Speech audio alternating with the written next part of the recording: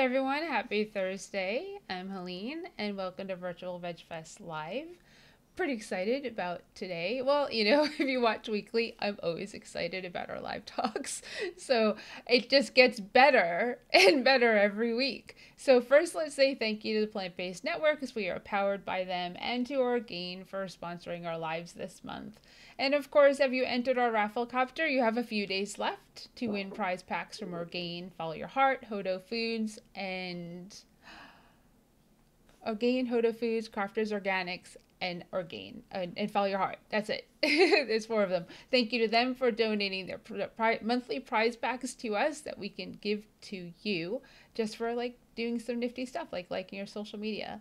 Our Pass the Buck campaign is also ending this month with donations for Blind Spot Sanctuary here in North Carolina. See if you can make a donation to them. For every dollar you donate, you'll get entered to win an Orgain prize pack as well. And I already know who February is going to be, but I won't tell you that until Sunday. So you want to pay attention on Sunday to know who our next nonprofit will be. Well, we have Sergeant Vegan today, and I met him in Atlanta because I go down to Atlanta and I MC their second room. And I get to meet some really cool people, and this is one of them. So you're going to hear some amazing stories. He writes books. Military. Thank you for your service, and more. So I'm gonna bring him on so you can learn all about Sergeant Vegan, Bill Muir. Hey, Bill, how are you? Hi, everyone. Hello. I'm so glad that you're here. I was like, I think about who to reach out to, and I kind of go back to who have I met, and let me go find these people. And you were probably going to be part of our in-person events because when I met you, you were like, I want to go to every state. And I was like, I have Tennessee and I have North Carolina. And you're like, well, I haven't been to those states. Not with what I'm doing, trying to go and Right. speak and advocate for the animals in every state. But I've been to those states before. Once the pandemic is over, which hope it's soon, I will get back to my vegan agenda, actual in person. Right now, it's all virtual, as obviously everybody knows. Oh, yeah, I know. It directly impacted. So, everyone, if you have any questions or comments, feel free to write them in the little box and we'll definitely address them. But for now, can you please tell everyone who you are, what you're about, and just let's hear it? Sure. I'm Bill Muir, aka Sergeant Vegan. I've been vegan since 1992, which at this moment is 28 years. Well, let me see. I'm a combat veteran, registered nurse. I'm an author. I wrote the book Vegan Strong, and I've recently released a children's book called The Adventures of Sergeant Piggy, which is a lighthearted book about, as you could guess, a pig and saving animals and wonderful stuff like that. I belong to a vegan strength team called the Vegan Strong Team, and I work with veterans. As a veteran working with veterans, it's kind of cool. It feels like family, not always in a fun Hallmark movie kind of way, as you would guess. A lot of our veterans are going through rough stuff, and also, as you could guess, in a pandemic, it's also kind of a rough thing to do. But I would rather be spending my time doing something I thought worthwhile than fiddling with widgets or whatever kind of jobs people make money at these days. Yeah, so I was looking at your website and you want to do this vegan traveling thing, right? And I want to hear more about that. Sure, Me sure. personally, I want to hear more about the traveling part because that, I should, So, yeah. so before I started writing, I was very slowly trying to go to every country on the planet. Right now, I'm at 47 countries. It would I stopped obviously right at the pandemic. It would have been much more convenient to have had 50 and then the pandemic happened because the 50 sounds much better. It wasn't from lack of trying that, obviously the pandemics happen and what are you going to do other than do the best you can?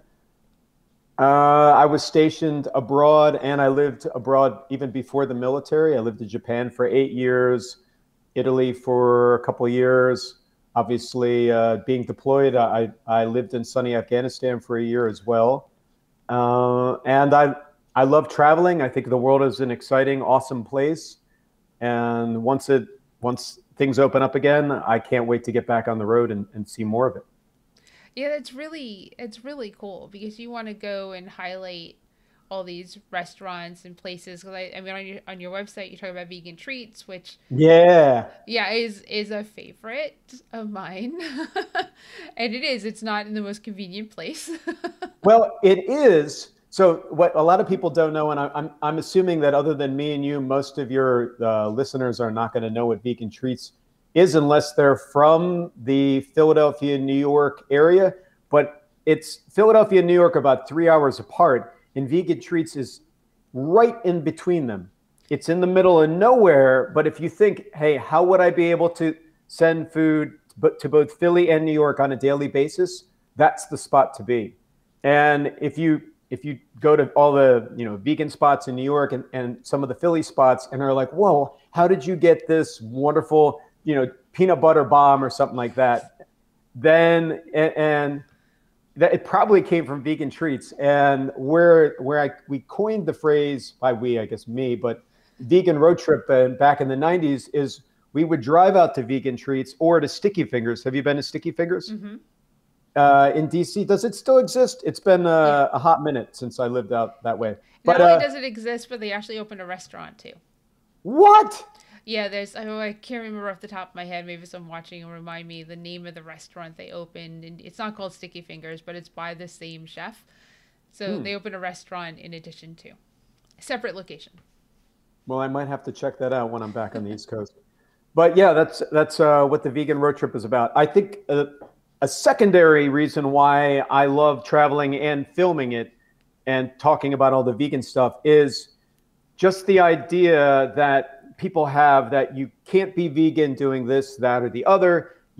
Or people will say, even in California where I live, they'll say, oh, being vegan is too difficult. And I think anything that helps chip away those ridiculous notions where people say I can't be vegan in California, I'll say, well, I could literally stumble and fall on a Carl's Jr. what they have the Beyond Burger, or there's a veggie grill down the street, or Pizza Hut has Beyond Meat, Yep. and I keep going, and they'll be like, well, what if and they'll create this crazy like vegan desert island with the pig story, or that could translate into if I was traveling, and I'll say, well, I've actually been to, and as someone who's been to a good chunk of Europe and Asia and a little bit of Africa and the Middle East, say, well, okay, you want to ask, we'd talk about Italy. I've been to Italy, Spain. We'd almost get tired and run out of time if I went through the whole list. And it makes it more difficult to have that argument. And I think people are looking for people who don't want to go vegan because they have this perception that it's difficult, really want to grasp on to every and anything they could come up with other than that they're lazy, which change does take a little bit of energy, and we have to admit that and acknowledge that. But being vegan, as someone who's vegan, is anything but difficult. It's just once you get the ball rolling, you stick with it because you're like, ew, why would I want to, if I pass a dead squirrel in the street, I'm not going to be like, let me just sample that. Even if you eat meat, you're not going to think that. And it's the same thing if you walk into a restaurant and someone's busy hacking up a cow or a pig or whatever. Yeah, that would that's unappealing. Going back to like vegan treats, Oh. they have a I'm gluten free, but they have a gluten free rainbow cake that is for the peanut butter bomb is the bomb. But Yeah. the gluten free rainbow cake, because it reminds me of rainbow cookie, is incredible. It's hard to find, but they do ship. So plug for vegan treats. They do ship and they do make chocolates. And for Valentine's Day, they have like this heart with like really cool chocolates in it. And for Halloween, they have something. They make a vegan Twix too, but it's not always on their menu. Oh my goodness. Yeah, sorry. It I would watched be the drool. it would be deadly if I could get their donuts here. That we have a Voodoo Donuts. Have you been to Voodoo? Mm-hmm. So Voodoo has, for those who don't know, Voodoo Donuts is kind of a quirky, cute donut shop, and they have a couple. It's slowly becoming a chain. I don't think it's gone much farther than Colorado. It hasn't. But it's up my way, and now about an hour from me, they have a Voodoo Donuts, and they have a vegan Boston cream called the Portland Cream. It's deadly. I don't want to be anywhere near that spot. as someone that spends a good amount of time working out and caring about what shape I am and how I look and how I feel, vegan junk food, as much as I love it, is deadly too. We didn't have to worry about that back in the day. Back in the early 90s, even before vegan treats or whatever, vegan junk food might be like a peanut butter and jelly sandwich where the junk is the jelly. You Tofuti. know, or tofuti. But it's just gone to such a next level that I want to steer clear of that if I can. Yeah, a bakery opened 10 minutes from my house here Ooh, in Wake Forest, North Carolina. It's called the Plant Cakes Bake Shop. It's an organic, plant-based bakery. I was there yesterday. I came home with a cake. it's very So, deadly indeed. a 6-inch cake, but a cake nonetheless, and a donut and 3 muffins. So, new business, great people. I just Question: filled donuts or cake or just regular cake donuts? I got the cake donuts. They're all cake donuts because they're not frying. And I've got the gluten-free ones, but I got a gluten-free muffin for me and 2 glutinous muffins for my boyfriend. And the cake is gluten-free. The cake is incredible. I didn't Mm. intend to buy a cake, but It was there. support. Yeah, I mean, he'll eat most of it, but it's so good. So if you're Mm. ever around here, we don't. That's our first 100% vegan bakery here in the Triangle in North Carolina. So Wow. it's 10 minutes from my house, which is really a blessing and a curse. Yeah, that's a blessing and a curse. I agree. I'm in the Valley in California, and luckily, other than that Carl's Jr., there's nothing that well, again, it's like a 10-minute drive. That having to get in my car on a day off, if I'm trying to be lazy, will luckily protect me from that stuff. Except I usually go where I go to the gym. There's some stuff around there, but nothing as incredible as a bakery as you're describing. Right. Thank goodness. I believe me, I know. So you're an athlete.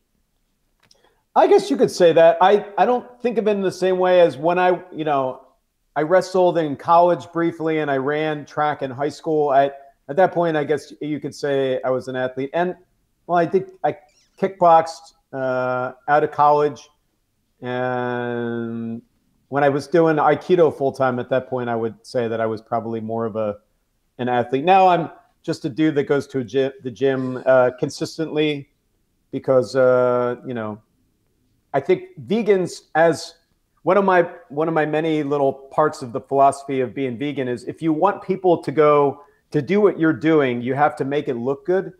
And if you're out of shape, or back in the day, people had this concept that vegans were emaciated hippies, more or less.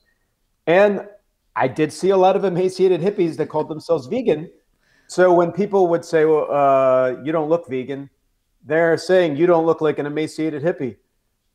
Yeah, of course I don't, because that's the reason why people put those two things together is not that vegan equals emaciated hippie. It's that emaciated hippies were becoming vegan.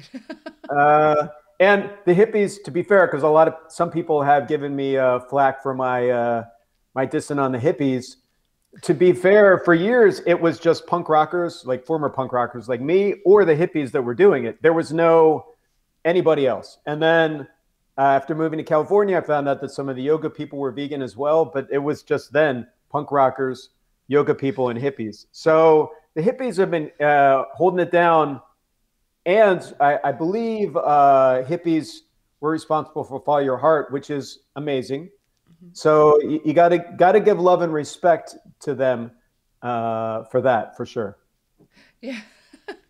So I want you to talk about being vegan in the military. Sure, Because sure. That, I that's a mean, that's a pretty hard segue from me talking about the hippies. But but yeah, it as you can guess, I'm very far from being a hippie. But jokingly, while I was in the military, everyone would call me a hippie because anything but I want to stomp your guts out is hippie to if you're with the infantry or something like that. Then, and honestly, I guess I agree with that. Being a medic in the military is kind of a hippie thing in a way. So I joined the military after 9/11. I was living in Japan for a solid 7, 8 years.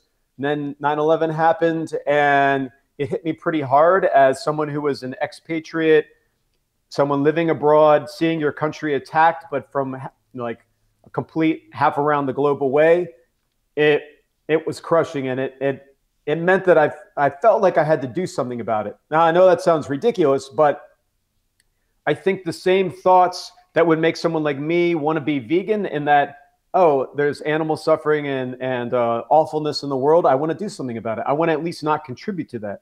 When I saw our country being attacked, and I looked a couple steps forward and saw, oh, we're going to be going to war, and this is going to be a thing, obviously.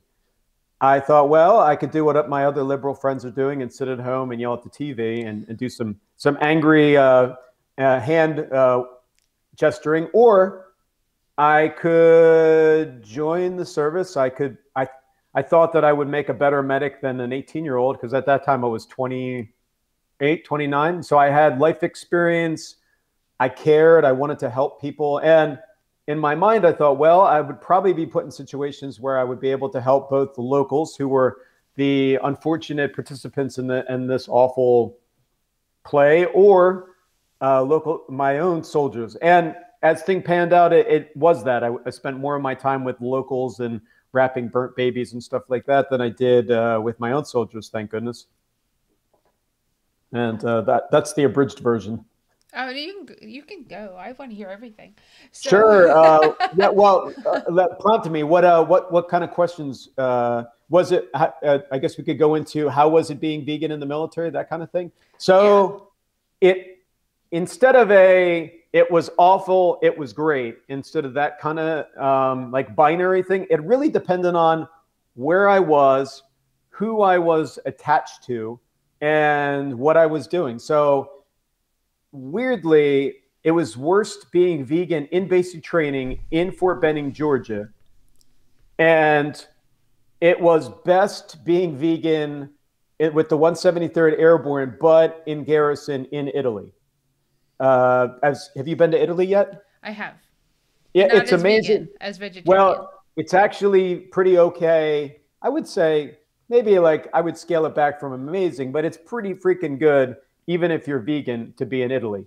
I was probably the only person I know that was kind of getting chubby, still running 5 to 7 miles a day with mandatory training and the training I was doing on top of that, because I was eating a pizza a day. They had a place that had soy gelato, so I would get a kilo of soy gelato a week, and I would eat 2.2 pounds of soy gelato. I'd get this big, because I thought, well, you know, I had known what it was like to be vegan in basic training, so I was thinking I better put on the pounds now, because I'm going to lose them once I go to Afghanistan. And in the beginning, I was right with that idea, but I was able to figure it out. So I guess going back to vegan and basic training. Basic training is not meant to be easy anyway. You're processing into the military. You're being indoctrinated into that lifestyle, if you could call it that.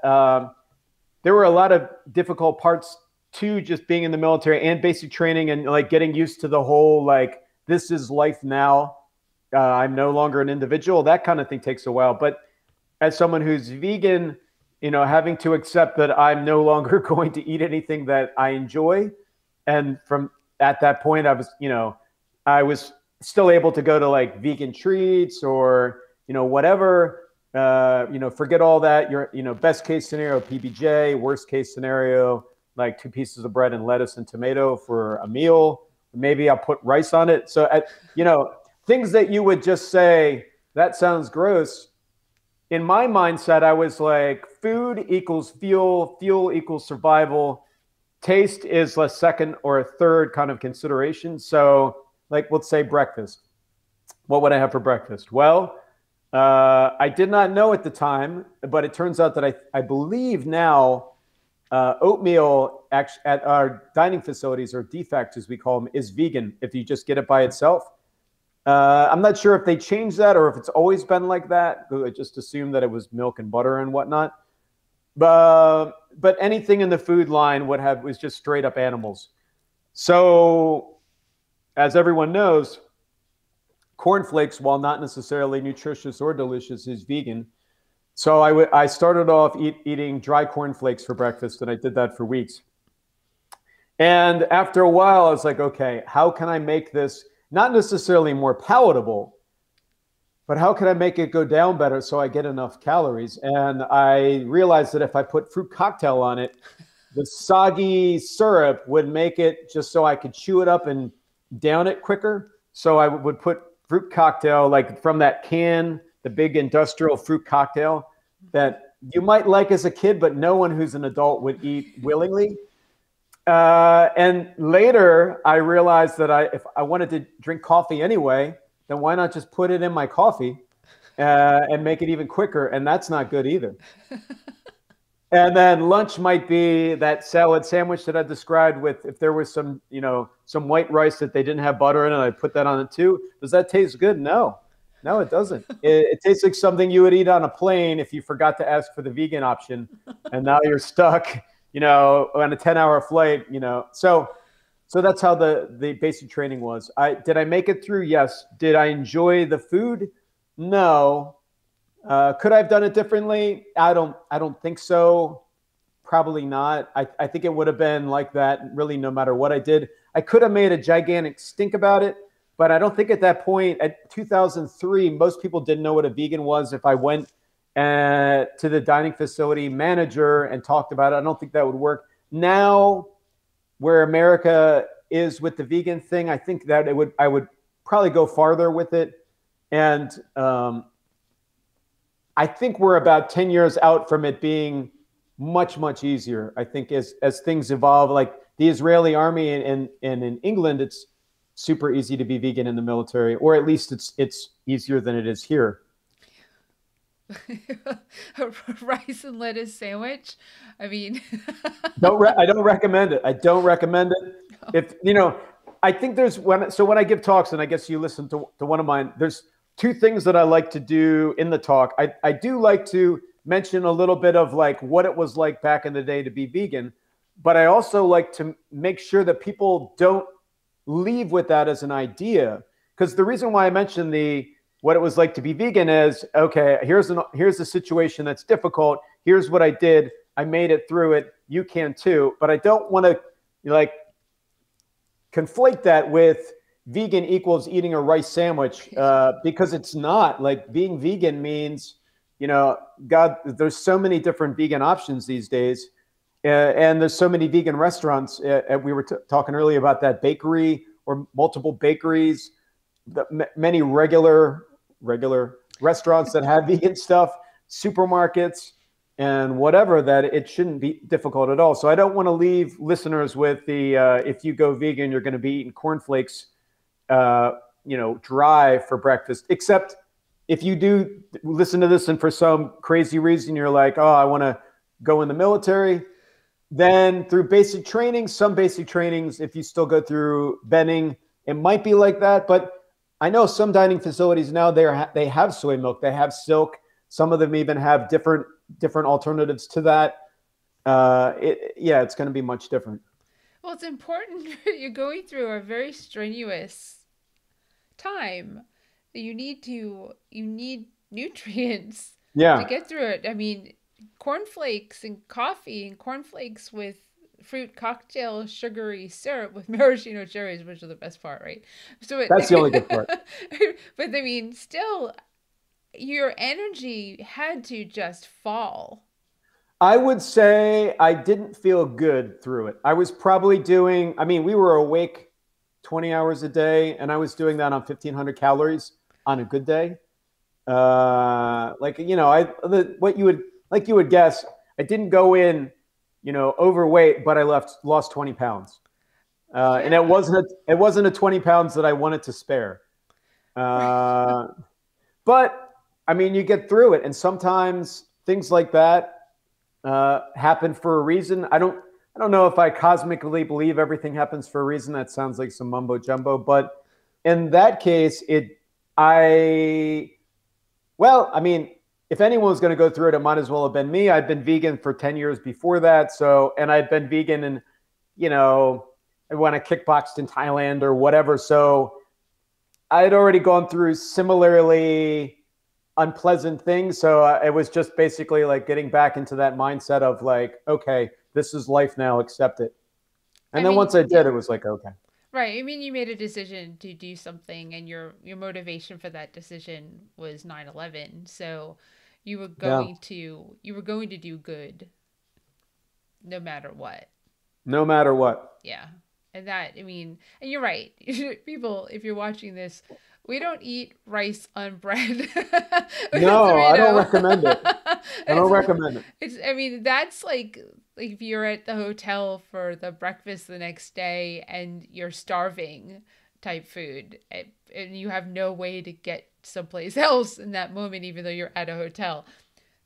That's your situation. I mean, you can always make something from somewhere. You know, like I said, you can always get bread. You can always get fruit and vegetables somehow ish, right? Eat a banana or whatever. Yeah, we could probably have a whole episode on unfortunate things vegans have had to eat. And I could I could name a bunch. I was at a funeral once where I ate a broccoli sandwich. The sandwich was 2 pieces of bread and broccoli because they had bread, they had broccoli, and that was it. I mean, everything else was like, I'm sure they spent, it wasn't that they were trying to do the funeral send off luncheon, you know, disrespectfully. They had a whole bunch of food, but it was all that, you know, old timey stuff that none of us are going to be able to eat. You know, it like an ambrosia pudding stuff with marshmallows, and you know, that kind of flavor. So a broccoli sandwich, I guess I should have been grateful for it, but you know, I don't even think there was a condiment on it. I think it was just broccoli and bread. Yeah. That's Yeah. why when some people will occasionally ask me, "Hey, did any of your friends while you were in the military go vegan?" I was like, I mean, not really. If you see some dude eating a broccoli sandwich or a rice sandwich, you're not going to be like, "Let me get on that." I mean, maybe now if you see like someone being healthy and see, you know, you see some videos of me going to like Japan and eating ramen in some awesome place, you're like, "Oh, hey, vegan is pretty cool," but broccoli sandwiches are not gonna do it. No. And that's not military. That's just like real No, world. That's that was just just the 90s. I right. mean, Yeah, I mean, a lot of people have been on that have been vegan for a very long time, and we talk about, you know, powdered soy milk, and like well, we already brought up tofutti, which, you know, it still exists, has but has anyone brought up Nature Burger? Nature Burger. They haven't brought it up, but the Nature Burgers. Is there a green one? Nature Burger was the worst. I believe it was Fantastic Foods. And if Fantastic Foods, if it was you and if you're still around, you should be ashamed of yourself. That was the worst. Nature Burger. Somebody sent it to me while I was in Afghanistan, and I think I threw it away because Nature Burger was basically, and I'm making this up, but it had the mouth taste. It had the taste and mouth feel of if you go into your garden and you have like a little shovel and you just get some like dirt and twigs and like maybe a rock or two, and then you mix it up with some water and you fry it. That's what Nature Burger tastes like. I'm sure I'll get some hate from that, but if you've had it, you know that's what it tastes like. Let's not lie. And you can put ketchup on it, but yeah, I mean you could put ketchup on a cup and eat this cup, and it would still taste like ketchupy. That's fantastic. There's a lot of food has definitely improved Oh yeah, no, I over mean the it's incredible. years. That was, to be fair to Fantastic Foods, they were a pioneer. This is easily 7 years before Boca Burgers, Okay. maybe even a decade before Boca Burgers. There was not. I mean, the only thing other than that would have been some kind of weird concocti of tofu that you did yourself. Like, so I mean, giving Fantastic Foods or Nature Burger their just due. Like the first car wasn't really a car, you know. So you know they didn't. Beyond didn't just come out the gate with like, oh, okay, there was nothing. Now it's Beyond, Beyond Meat or Impossible Burger. No.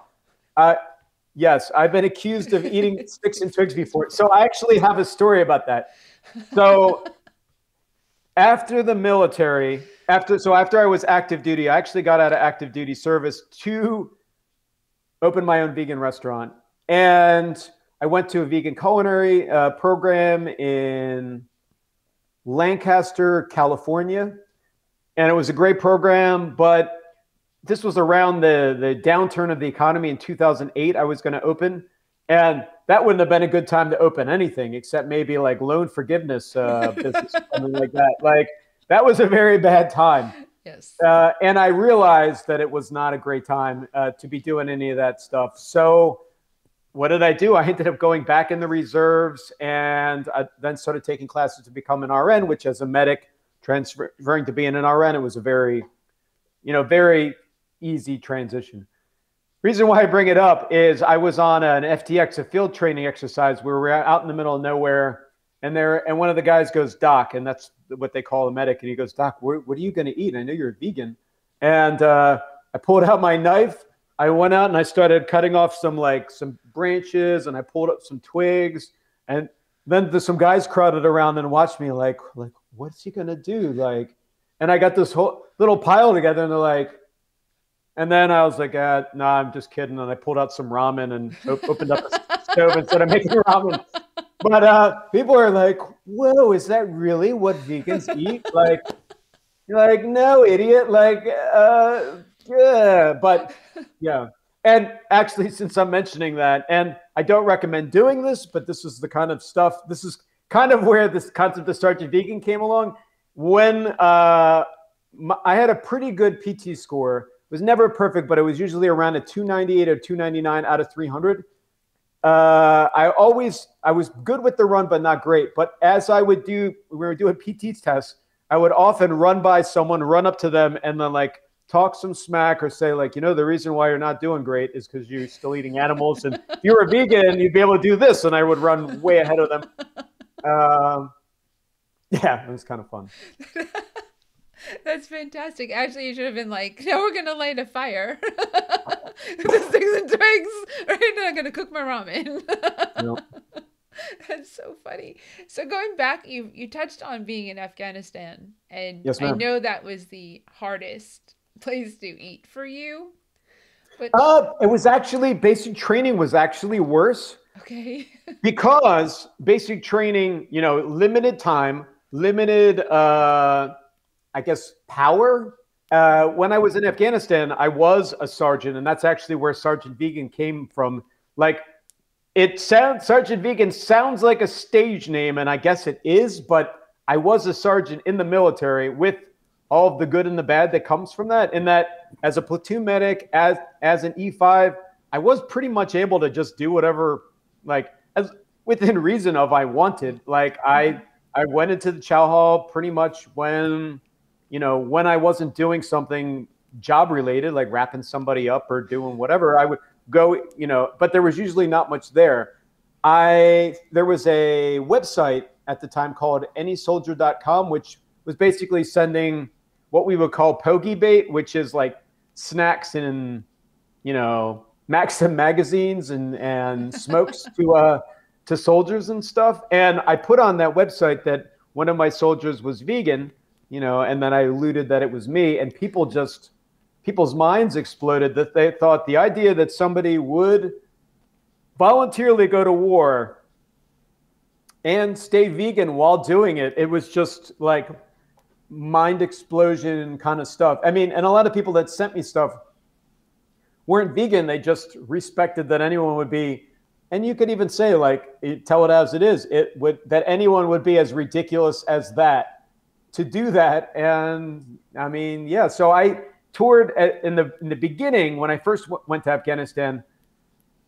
I knew that it was going to be a little bit rough. So just based on how it was in basic training and other training. So I was like, I'm going to think outside the box.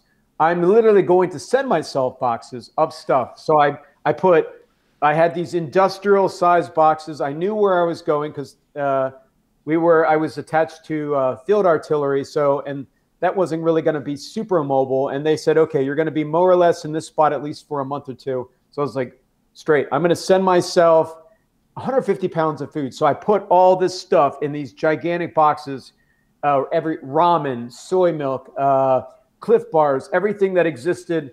If it was vegan technology in 2003, I knew where to find it. I found it, and I put it in this as long as it wasn't perishable. Sent that all to my self. So when we got in country, I was like, okay, I'm ready. I got enough food to last me, I mean, maybe 6 months of deployment, 150 pounds of food. This is awesome. They gave us a safety brief, and the first thing that they said was, Doc, bad news, one of your boxes exploded. And I'm like, exploded? Like that with the hand gesture? And yes, it exploded. So not only did I not have all that food, I had like less than one box. Every time we got attacked, people would do the exploded. Was there an explosion? Which, to be fair, is pretty funny because I said it in like, I didn't just say like exploded or use some tough guy voice. Like I just said exploded. And people thought that was pretty funny. And I guess it was funny, but at the moment I was like, uh-oh, what do I do? Record skip. I'm in trouble. And then luckily anysoldier.com saved me.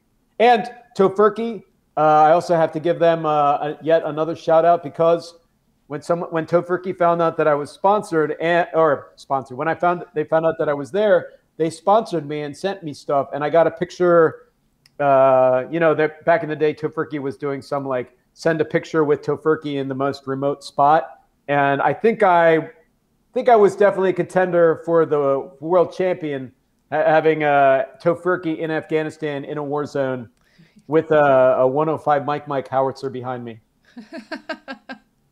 Well, that's, in that moment, you're like, not only is it explosion, but it's like, I'm hungry. Starving, yeah. Yeah. Oh my God. How long did it take for you to get food? I mean, what did you do in that interim? So, I mean, there was a chow hall. I mean, there was a dining facility. If you buy a dining facility, it was like a 20 by 10 plywood box that somebody made. And there were cooks. If by cooks, you mean like 3 Marines who they were like infantrymen and they're like, hey, now you're a cook. Open these tin cans and like heat it up. So none of that stuff was vegan. I mean, they did have bread. So probably in the beginning, it was probably just peanut butter and jelly, probably as much as I wanted, but there's only so much you can want of a PBJ, and then, bagels, sometimes fresh, sometimes stale. Usually by fresh, I mean frozen and then thawed. I mean, there's only so much of that you can eat until your body is just like, we don't really need to eat at the moment, not out of hunger, just out of like, I don't want this anymore. Yeah. So it looked like it was going to be, I mean, on top of the normal, oh no, I'm at war, it'd be a full year of this. But, as things turned out, luckily, anysoldier.com, I can't say enough how much I appreciate it. And Tofurky, I mean, they sent me, 12 boxes of shelf-stable jerky and stuff like that. It was nice. They definitely helped me out. Yeah, Seth is fantastic in regards to his company still to this day. Oh yeah, they're wonderful people. Yep. Talking about people doing it for the right reasons. I mean, a lot of companies, people have noted, and rightfully so, make plant-based or vegan products because there's money in it. I get it. I mean, I'm not against capitalism when it helps, the world and helps vegans and helps obviously the animals, but at the same point, you are just giving someone money so they can make money in the end. But it's nice when a company like that, doing it for the right reasons, down for the cause, is able to stay afloat without screwing people over. I got to like that. Yeah. So being vegan, being in the military, how did you align those things? So thank you. I wouldn't say there's many ways to answer that. And it just was. I often joked the motto, the Army motto while I was in the Army was Army of One. And when people would ask me about being vegan, I'd say like, oh, this Army of One's vegan, dude. And just leave it at that. I guess I looked at it so originally I looked at it as the main reason why I joined was greater good to be able to serve.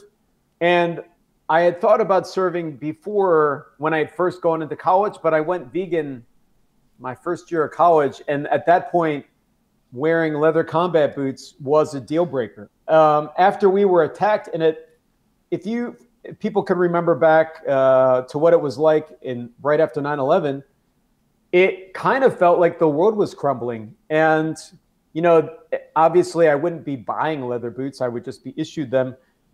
The idea of not helping out in our time of need because I didn't feel like putting leather boots on my feet just sounded a little silly in some ways. Obviously, you could definitely expand that into veganism is about nonviolence. You'd be working or supporting the worst organization in the world, and some people could frame it like that. But politically, not even to get into politics, but I've always been kind of I guess in college I was a sociology major, so you could guess where I was with that. But I often saw the military, and even so more so now, as just an extension of whatever your country's doing. So the country decides to do something, the military does it. It's not like the military, is deciding to go to war or deciding to do these things. It's just, kind of the way it is. So, in a situation where country didn't go to war, the military would basically just be sitting around. You'd be playing video games and training. So as far as it being part of a worse system, I mean, if you're a member of the country, it's kind of the same thing. I mean, you could go in the middle of the ocean and start your own country. I believe they've made a movie or two about that. But otherwise, you're kind of supporting a country with your taxes or with what it's doing. As far as Afghanistan goes and my time in the military, I think I was able to eke out a greater good, be able to do more good than bad, be able to help more people than we sent to their maker. I feel like I was able to kind of even the scales out. And now that I'm leveraging my time in the military to be able to talk to more people about being vegan, I think it's tipped more to it's been a better bet. As a medic, as you would guess, my main job wasn't to take people's lives, because if it's come down to the medic taking people's lives, things have really gone south. I spent more time at a clinic for locals, wrapping up burnt babies who had fallen in a kitchen fire, or people have been stabbed up by their neighbor or whatever. The people that I knew while I was in Afghanistan were the locals. Even the people that didn't like us weren't bad people. It was just a bad situation. And we would often joke that, people have nothing better to do there than to hurt each other, because there's no TV. And you could say the same thing. I guess you could extend that to Netflix. If they just had Netflix, they would probably be sitting at home watching Netflix. But with no TV and no entertainment, what are you going to do? I mean, the people there, unfortunately, seem to spend more time killing each other. I mean, luckily for us, they spent more time killing each other than fighting us. We just were there, there'd be back and forth, and then somebody would show up all shot up, or I guess if we're going to mention stuff like that, just the way with Sharia law and the Taliban and stuff like that, and gender equality and whatnot. I remember one of the first things I did while I was in country is a woman came in. Her husband decided that instead of just going through the hassle of divorcing her, he would hit her in the head with an axe. So we spent some time sewing up her head and that. So that was kind of the culture we were living in. I don't think it's that those people were inherently bad or wrong. It's just when you're put in situations, you do what's normal in that situation. But except that, yeah, I would go as far as to say, no matter what the situation, hitting someone in the head with an axe is wrong. Yeah, that's no bueno. No. And that's, like you said, different culture, different world, different rules. But that's still wrong. Yes, agreed. Yeah. So onto like, let's go to a funny story. Talk about the story you shared in Atlanta with your brother.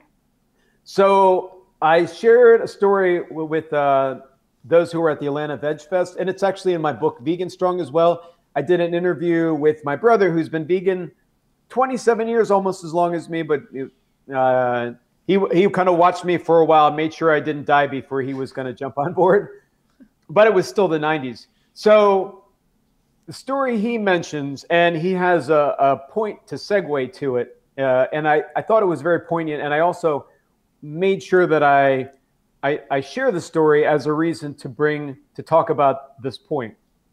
So my brother and I live near this Chinese restaurant, and I can't remember the name of it, and it's really unimportant, but they had a mabo tofu. And for those who might think of Chinese restaurants now, especially, most of them are going to have some kind of vegan options that are incredible, like vegan General Tso's or orange chicken or whatever like that. Back then, there was none of that. So the closest to that we would have in the early 90s would have been mabo tofu, which is like sweet and spicy tofu. But if you put that over rice, I don't hate some mabo tofu. But the original, they would often come with some chicken. And that's the way it was, mabo tofu with chicken. So my brother asked for mabo tofu without chicken. They said, sure, no chicken. He checked a couple times. Make sure you don't cook it with the chicken, just the mabo tofu sauce and the tofu, please. No chicken. They went back and forth a bunch. Totally fine. My brother brought it home. He was eating it. What's this? It's some chicken. He goes back and he's like, hey, that mabo tofu had chicken. They're like, nope, no chicken. He's like, what's that? They're like, oh yeah, it's chicken.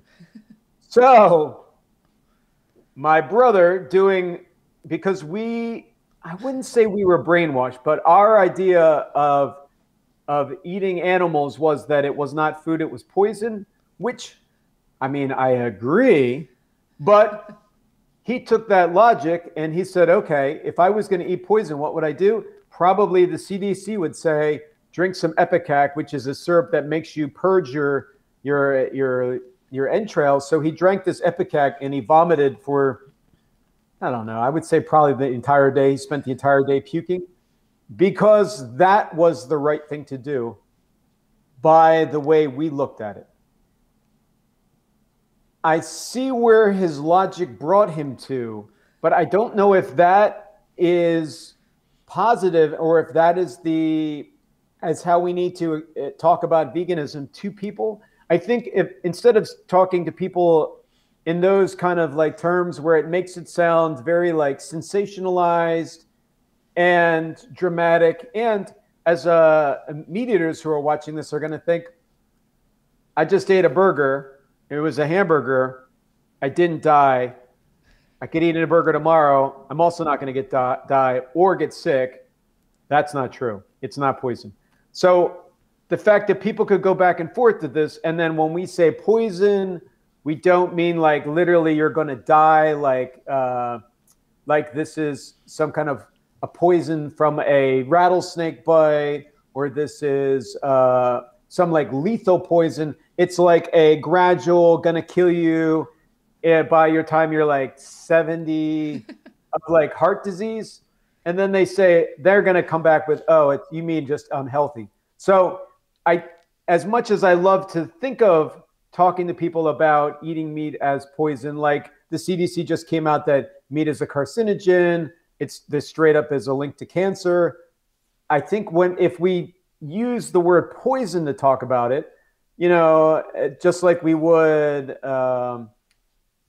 arsenic, it's clearly not as true as to say it's a less than optimal diet, both for yourself and for the planet, and obviously for the animals. That has a more ring of truth to it. It doesn't sound as cool and it doesn't look as good as in a meme, but I think lying to people is never going to bring people around, and over sensationalize and using like really cool sound bites when it's not true. I think it has a smack of like being disingenuous. But if we tell people the truth as it actually is, now even then people aren't often going to come around, but at least we've done things the right way. Yeah, no, I agree. It's just it's just crazy that he threw he threw that up. I mean, I have friends that have said, "Oh, I ate meat by mistake. Do I start my clock over of how long I've been vegan?" And I I was mean, like, "No." clock of what?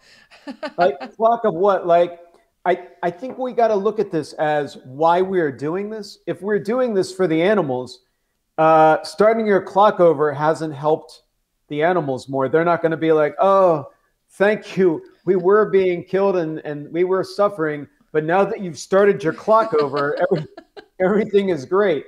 You know, I think there just has to be. I think people just need to people and the movement in general has to think of it more of why are we doing this? Like, is this more just because we want to get more likes on Instagram or Facebook, or we want to be able to pat ourselves on the back better? Or are we actually really interested in engaging with people and having people think about it and then say like, okay, maybe I'll take it, try a healthier option every now and again. I, I think that's going to be better overall than just trying to promote veganism among vegans. What does that do? Like, I wonder about it sometimes. Like, and granted, I acknowledge that yes, I'm a dude who writes primarily currently vegan books, and yes, I enjoy traveling around the planet eating vegan food, and yes, I do podcasts and interviews and talk about vegan stuff. So I guess I'm lumped in with people who do this. But the idea of a vegan celebrity, of people who, there's a lot of people like that, and unfortunately, I guess I'm one of them too, that aren't necessarily celebrities, but you're just on social media and you talk about this stuff. I guess my feeling would be your own hero, be your own vegan celebrity. Just because this person has like X amount of followers doesn't mean their words are any more important than what yours were. Especially, there's a lot of people I know who have been vegan for decades and they're not a celebrity. They've just been someone who's been actually living it. And then there's, these people who go back and forth on YouTube. They were vegan, now they're not. None of the stuff that they do or say really matters. I mean, you could probably lump me in there too, I guess. And if you feel free. But the most important thing is what people do themselves and what people are taking from it and how they're living. And I think the other thing about the Epicac incident is that anytime we promote veganism as not being a fun, joyous thing that kind of rules, you make it into a crusade, and no one wants to be around martyrs or crusaders. Like, it's just annoying and kind of sucks. So I think, I think we should definitely consider how we promote veganism. The vegans attacking vegans on social media, that kind of stuff, or the people trying to make money from it, like donate to my this, that, or the other, so I can save animals when they're clearly just vacationing on the money. Like I've seen a whole bunch of nonsense. But to be fair, like, why were people doing this hero worshiping in the first place? I guess people need someone to believe in. I mean, from my background from the punk rock scene, I believe in me. That's it. Like, you do you. If you turn out to be like awesome, great. If you turn out to be a fake and a flake, I've lost nothing. So, Well, what you said was, for people who know what you're talking about, loaded. yeah. Right? For people who don't, great advice. So, I mean, thank you for sharing, and thank you for doing it in a very diplomatic way and touching on things that I'm aware of. So, I appreciate it. You're right. Hey, well, that's my opinion too, and people can. the thing with opinions is most people have one. Oh, I just Yeah, you just kind of. that was a funny freeze. The thing with opinions, everyone has one. If you've been vegan, I think in a lot of ways too. Speaking of this kind of like vegan celebrity crap, yes, I feel like as someone who's been vegan for decades, I might know a little, I would hope I know more about it than someone that's been vegan a year. But, after you've been doing this for 3+ years, you kind of know probably most there is to know. And there was at first a feeling, especially with me and people who've probably been vegan, as the same amount or a little or longer, that there was just a difference between activists like us and people that had been just vegan, like, in a couple of years, like, even since diet cheese has been around or whatever. But in a way, I think that's not a bad thing that they never had to go through that, and that their whole experience of being vegan is different. But different, not in a bad way. Like when I think of vegan, there's so much baggage to it. And when someone else thinks of who's been only vegan a couple of years, but it's only been easy and cush, that's not a bad thing either, that they're going to be able to say, like, what are you talking about? Vegan is difficult. Like, veggie grill, like I have cheese on my pizza, like this, that, the other. Whereas, legitimately, the first 10 years I was vegan, it was basically like, oh, I wanted to eat ice cream. I got soy milk. I put, chocolate syrup in it. I stirred it up and I put it in the refrigerator or the freezer. And then when it froze, I ate it and I was like, yum, yum, chocolate ice cream. That sucks. Nobody is going to argue otherwise that didn't suck. And if someone saw me eating that chocolate sludge, they would not be like, you know what? I was eating this exploited cow ice cream, but now that I've seen you eating that sludge with that grumpy look on your face, I want to never eat dairy products again. No. So I think this next generation who has never had to put up with the stuff that I have had has an advantage in a way, in that there's no baggage to it. Vegan is only what it is now, which is super easy, super delicious, and none of those goofy war stories that I feel like that could be a podcast name, Vegan War Stories. That probably definitely could be a podcast name. That people have a lot of them. So that's awesome. I want you to touch on the books because you have a new one. Sure. Right? Actually, give me 1 second. I'm going to grab them. They're right over to my side. Okay. And thank you, Susan, for all the comments. I don't want you to think I'm ignoring you.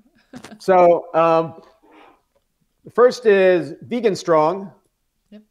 Which I call a field manual for being vegan because it basically is field manual. It's I wanted to make a vegan book, a vegan guide on how to be vegan, but I wanted to make it the least hippie take on being vegan that I'd ever seen.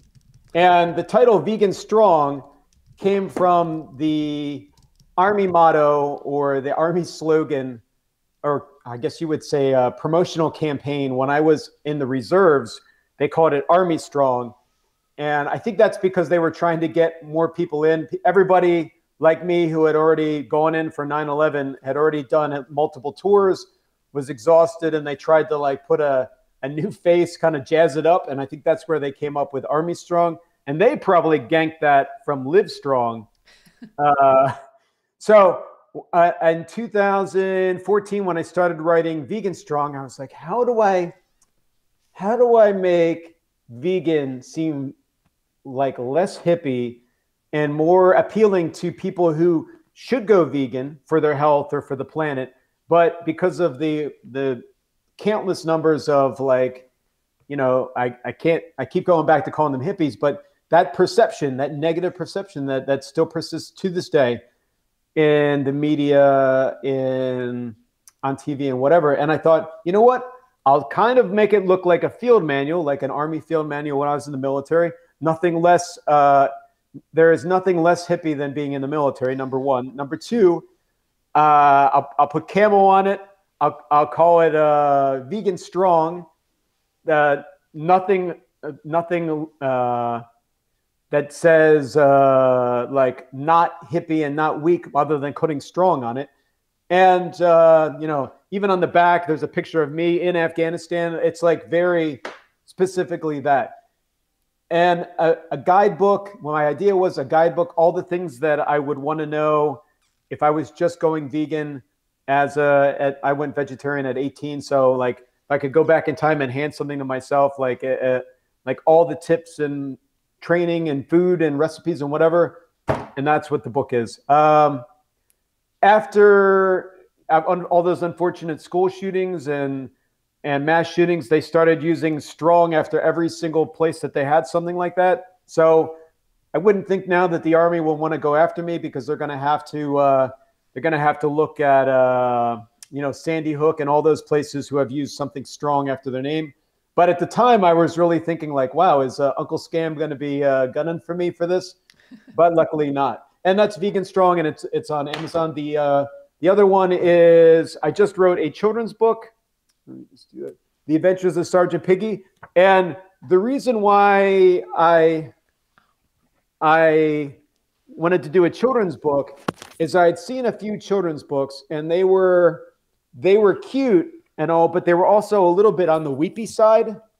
And I wanted to make a book that was not weepy, but fun, talking about adventure, had a little bit of the vegan theme in there, but in a positive way, because being vegan is not a burden. Being vegan does not mean, ooh, I can't eat anything, woe is me, I'm a martyr. No, being vegan is awesome. And I wanted to have kids, whether their parents are raising them vegetarian or vegan, and then they want to have a little bit of those things sprinkled in there, or maybe you wanted to give a book to your friend of the family, and you were like, if I got to buy him a book anyway, it'd be kind of nice if there was something about the environment, something about not eating animals, because I have a couple pages where I specifically mention it, that Sergeant Piggy doesn't eat animals because they're his friends.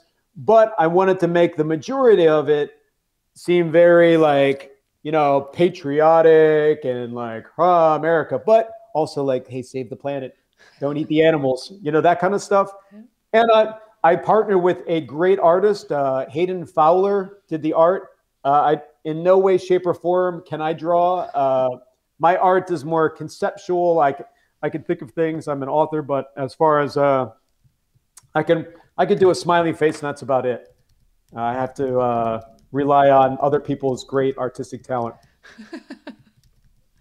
Well, that's amazing, because how the sales are good. I mean, sales are good so far. Also available on Amazon, by the way, if you're interested. Yep. Yeah, it's been pretty good. Now, I would prefer to be actively doing Vegfest and talking to people in person. And I was, after I'd released Vegan Strong, I'd gone on a multiple state tour where I was on TV talking about it and stuff like that. Obviously, when you do that, things are better. I mean, as far as sales go in a pandemic, when you can't actively advertise, I mean, yeah, I guess things are good. Once our pandemic is over, or at least to a point where we have events again, I'll get back to it, and you'll be able to get either of these books, or I'm working on a third book, and that'll be probably out next year or the year after that. So okay. Excited about too. Oh, that's awesome. Thank you. Really. So if people wanted to get in touch with you, how would they do that? So the easiest way is through my website, sergeantvegan.com. That's SGTvegan.com.